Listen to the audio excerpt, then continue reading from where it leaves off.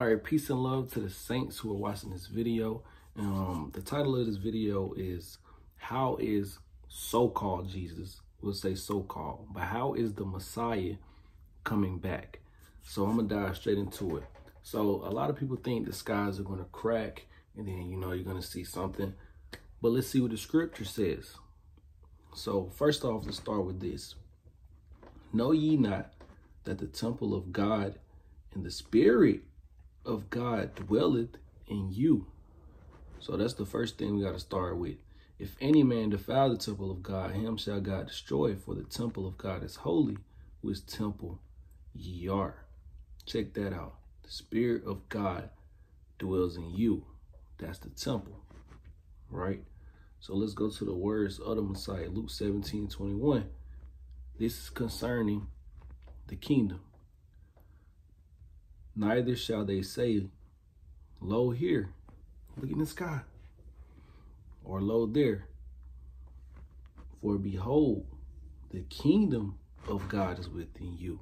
So we just see a direct parallel, right? Or an intersection. The kingdom of God is within you, and the Spirit of God is within you. So what does that tell you? But let's continue, right? So as we see in Revelation 1:7, behold, he cometh with clouds, and every eye shall see him, and they also which pierced him, and all kindreds of the earth shall wail because of him. Even so, so be it, right? So just reading this, you would think, right? But we just read in Luke 17 that you're not going to be saying lo here or lo there. So what does he really mean?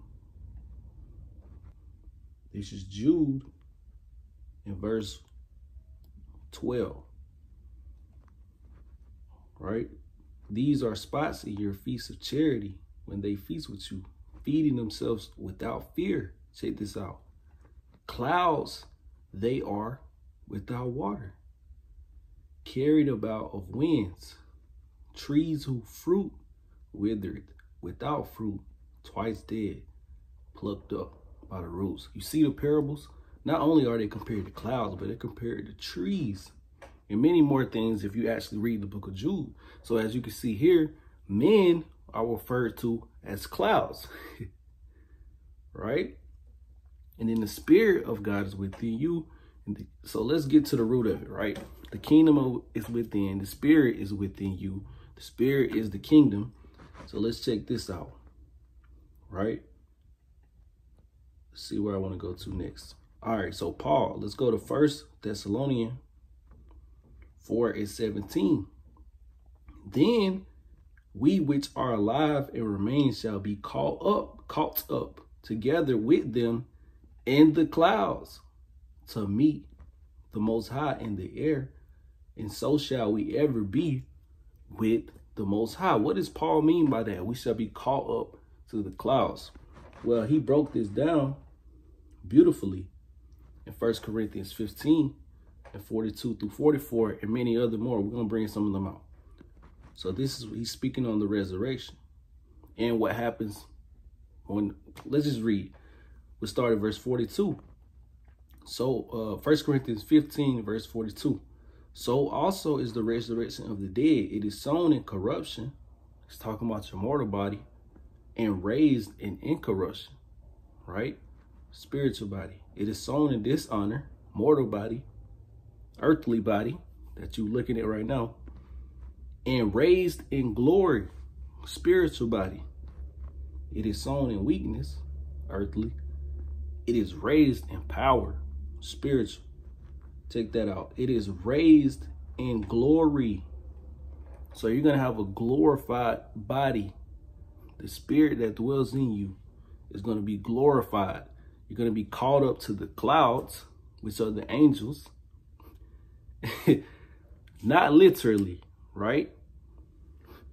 Not earthly. Let's not think earthly right now. He's speaking parably. Caught up to the clouds to meet the Most High in the air. It is sown in a natural body. It is raised in a spiritual body.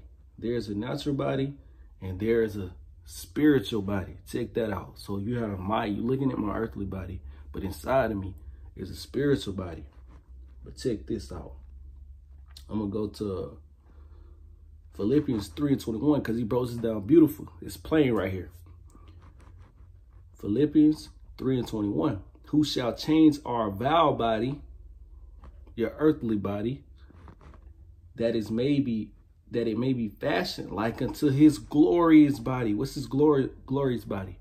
His spiritual body, according to the work whereby he is able even to subdue all things to himself. Man, that pretty much sums it up, you know? So, we can keep going though, right?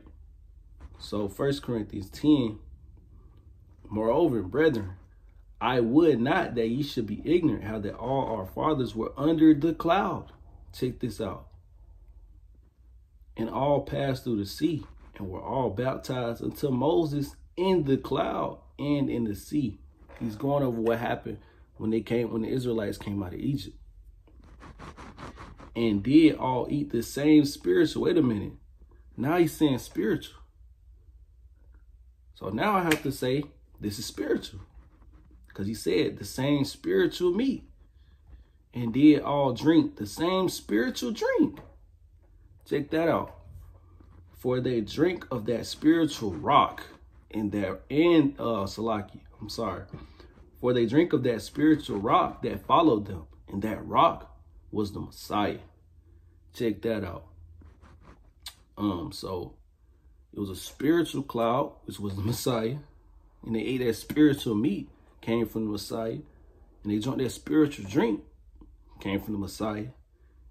And for they drink of that spiritual meat, for they drink of that spiritual rock, that water, the living water that followed them, and that rock was the Messiah.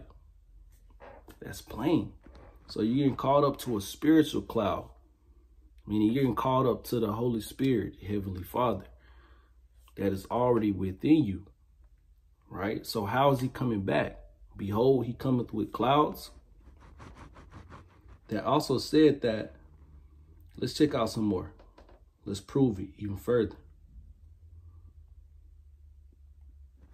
Matthew 26:64.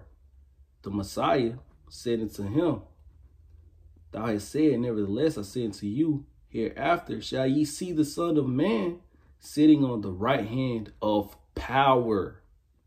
Check that out. Of power and coming of the clouds of heaven. Where is heaven? Is within you. So he's coming, the way he's coming back is through us in a glorified state. Let me know your comment, what you think in the comment section below. I'm out.